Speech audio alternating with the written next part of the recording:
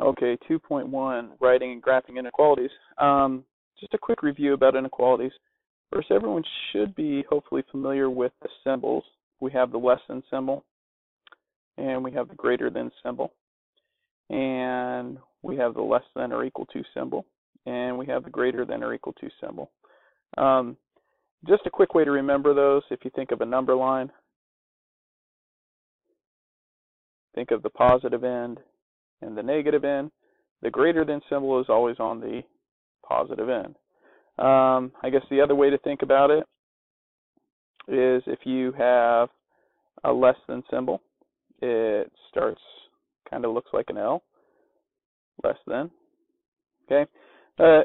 Just remember, less than symbol points to the left, greater than points to the right, and then your or equal to piece is the little equal to piece at the end, okay, or underneath there.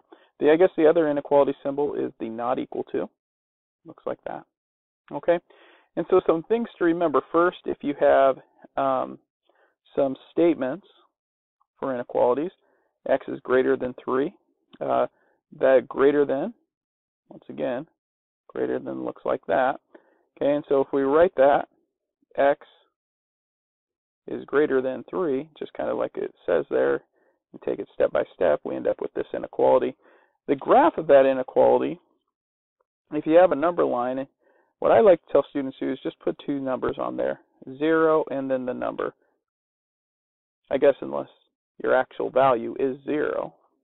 If it said like x is greater than 0, then you'd have to pick another number other than 0. But, you know, if we have 3, we're going to put 0 and 3.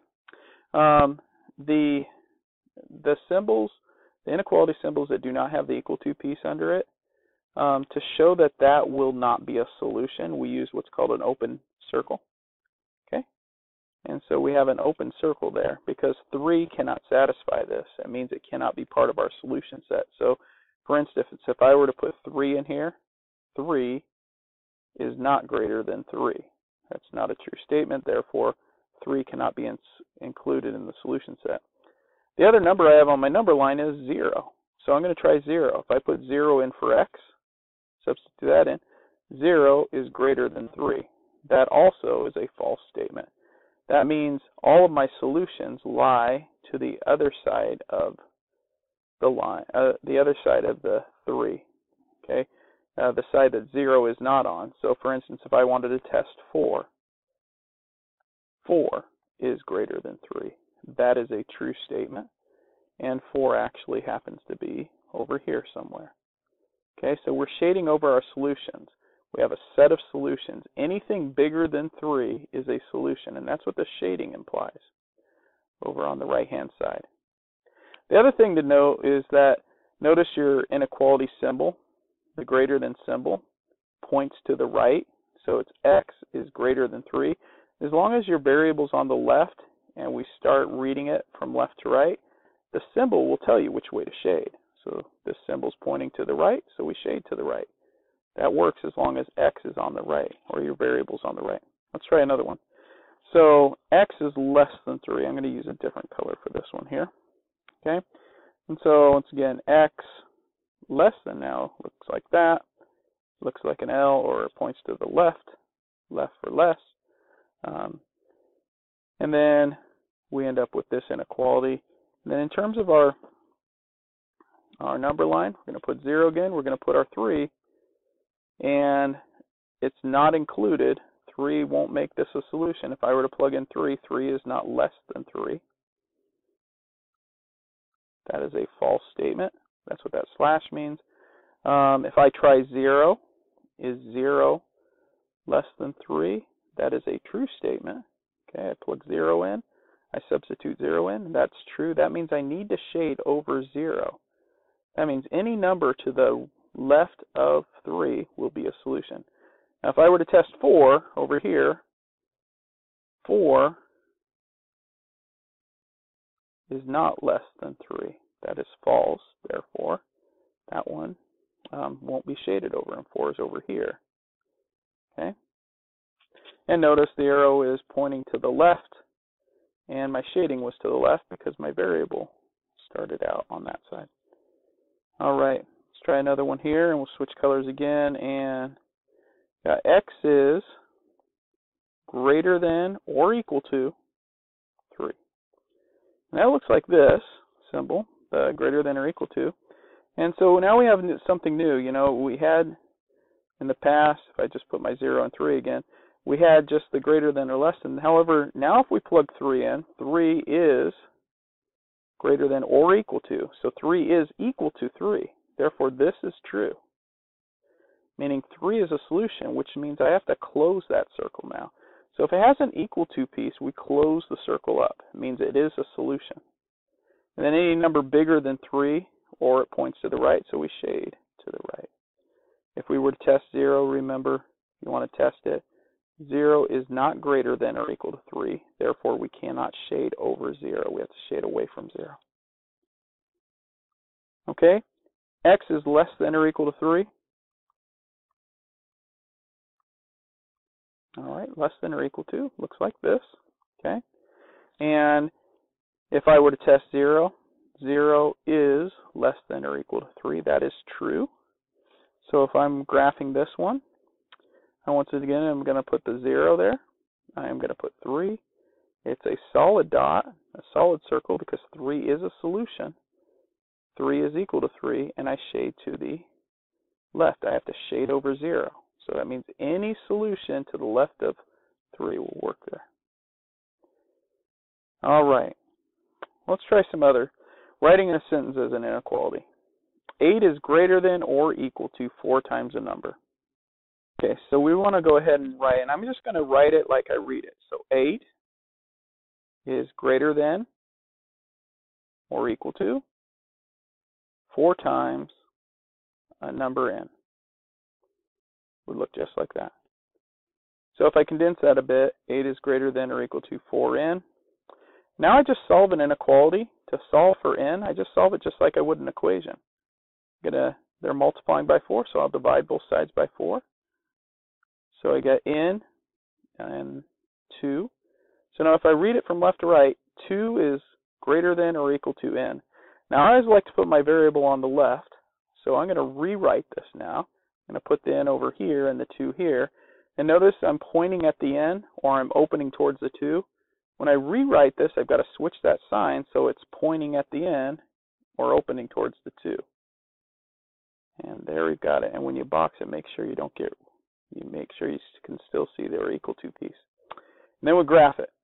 All right, so we've got a number line. We've got 0, we have 2, we've got the equal to piece, so solid circle. And 0 is less than or equal to 2, therefore I have to shade over 0. Or it's pointing to the left, so I shade to the left. All right, we'll try another one here. I'm going to switch colors again. So we'll go 1/4 of a number x is less than 12. Okay, and so if I'm solving that, I'm going to go ahead and multiply both sides by the common denominator, which is 4. All right, and actually 4/4, or 4 times 1/4, is 1. This 4 cancels that.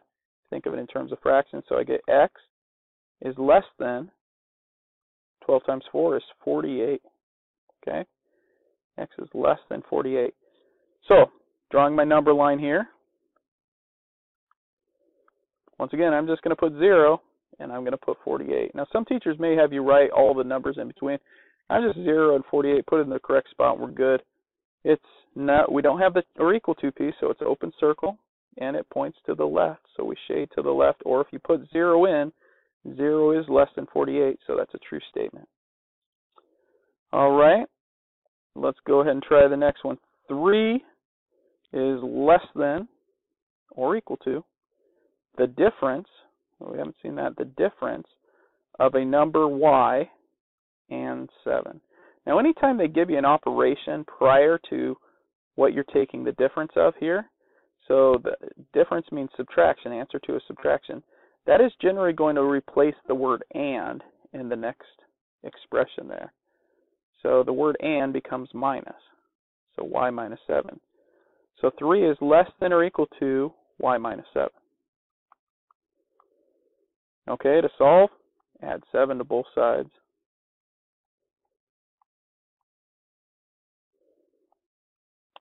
We get y here, and we get 10 here. And I like to rewrite it once again, so I'm going to rewrite that y, 10. Notice it's pointing at the 10, the arrow is, so there we've got it. There's our solution. Our graph, 0, 10. Close circle because we have the or equal to piece on it. And 0 is not greater than 10, therefore I shade away from 0, or since my variable's on the left, the arrow points in the direction I want to shade. Okay, let's go ahead and try another one here. The sum of a number, sum, remember, sum is add, of a number. They're giving us that operation ahead of the expression, so it's going to replace the word and. So sum is going to go right there. The sum of a number z and 15 is more than, that means it's greater than 9. So rewrite it, z plus 15 is greater than 9. We'll go ahead and solve that. Subtract 15 on both sides. Z is greater than negative 6. Okay, and graphing it, we get 0. We have negative 6 now. Open circle because there's no equal to, and 0 is greater than negative 6, so we've got to shade over 0. And we've got to shade past 0. Don't just shade to 0, shade past it. Okay, because 10 is greater than negative 6 as well, so we've got to keep shading if I had 10 out here. All right, let's go ahead and try to write some inequalities given a graph. All right, so the first thing I'm going to do, I'm just going to use x on these. So I'm going to write x, and it's at negative 7. Okay, here's x, and once again, it's at negative 7. Here is x, and this one's at negative 2, and over here we have x, and this one's at negative 2. Now I just have to put the inequality symbols in. So I have a solid, and it's pointing to the right. I'm shading all the numbers bigger than negative 7, so it's greater than or equal to negative 7. That means these numbers over here could represent x. Anything on the right, anything over there could represent x. 1 could, 2 could, 100 could, because they're all greater than negative 7. Okay, this one is shading to the left, so they're all the numbers smaller than negative 2. Okay, and it's not equal to, so we don't have their equal to piece.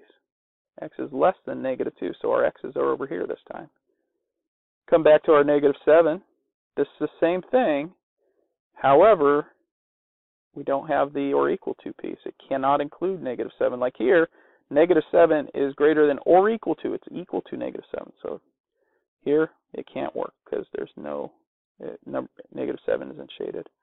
And this one, we have the or equal to. It's all the things smaller than negative 2, so it's less than or equal to. All right. And let's see if the value is a solution to the inequality. So the first thing I'm going to do is I am going to just plug some value. I'm going to plug 3 in. So if I put 3 in, so I want to see since x equals 3. So if I pick a value for x, for instance 3, and I put it in, does it make this a true statement? That's the question.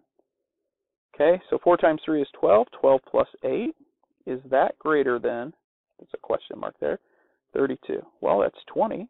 Is 20 greater than 32? And the answer is no. Okay, is 3 a solution? No. Is 4 a solution for that matter? 4 times 4 is 16 plus 8. Well, that's 24. No. Okay, we'd have to keep trying until we get past 8. Like 4 times 8 is 32. 32 plus 8, yeah, that works. That's 40. Okay, 8 would be a solution. Okay, but the value they're giving us for x doesn't work. So we tested it. The answer is no. All right, let's try another one here. Is 2 a solution? Well, plug it in again. We'll substitute it in as actually the math term. All right, we get 12 minus 9. Is that greater than 3? We get 3 is greater than 3. Is 3 greater than 3? The answer is no. So that doesn't work either. Well, this was really close to working. Let's pretend we would have had 6x minus 9 is greater than or equal to 3. and find out if x equals 2 is a solution. So a different problem. Well, in this case, if we did it, 6 times 2 minus 9, is that greater than or equal to 3? Well, that's 12 minus 9.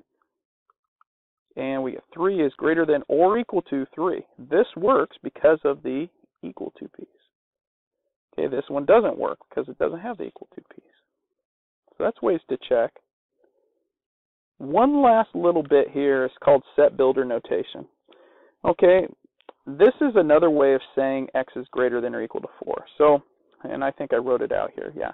This is read as the set of all numbers. Set of all numbers. So these little brackets right here, okay, these little brackets mean the set of all numbers. Okay, and then let me switch colors here. The set of all numbers x, obviously there, such that, now one thing I like to tell students is like when we see such that, here this such that is actually just this little line right there, such that, and then we have that last piece, and let's just maybe use a highlighter for that. X is greater than or equal to 4. And obviously that is just that piece right there. Okay? So that's another way of saying, it's another way of just saying x is greater than or equal to 4.